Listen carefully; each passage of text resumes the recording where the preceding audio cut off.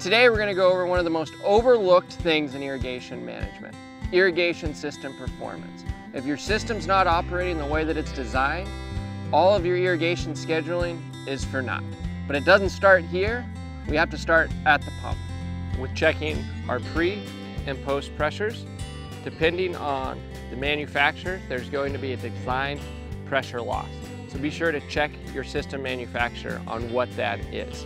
We want to then check our filter cleanouts. Be sure to shut them off first, and we're just going to clean these out. So once we've checked our pressures, we want to check our flow meter. This is a good time to take a picture of the flow meter, so then we can come back and record what our flows are over time. One thing that we're not doing today, but we will want to do at the end of the season, is check the sand in our sand media filters. We want to see what the quality of the sand is over time, as well as the amount of sand that is left in the filters. Before we go out in the field, I like to print out a map, and we're just going to draw out 30 to 40 different places evenly distributed across the orchard to take our flows and pressures. Now, be sure to flag and remember where you do this, because in years down the road, you're going to want to come back and test the same spots. Before we start flushing the ends of our lines, we want to start with flushing our submain. You want to just slowly open this valve, and you're going to let it run for somewhere between 10 and 15 seconds.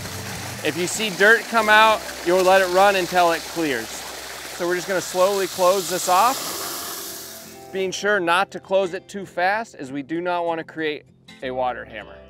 So after we've flushed out our submains and we've moved down to the end of the orchard, we're going to want to flush out our drip lines about 2 to 3 times throughout the season, depending on the quality of our water. Open this up. So at first we're going to see it comes out muddy and there's some grit, and it's going to clean out, and we're going to want to let it run for a few seconds to make sure that it's clean. We'll close it back off. Now when you flush them, open up no more than 10 at a time, because you want to make sure that you have ample pressure and flow to get all of that mud and particulates out of the line. So as we take pressures, we're going to take our hole punch a hole in the line, and then use our pressure gauge with the pitot tube, insert that into the line, and record your pressures onto the map. Then take that out and grab your vice grips with your goof plug in them and insert back into the line. You're going to want to rinse and repeat this about 30 to 40 times throughout the system.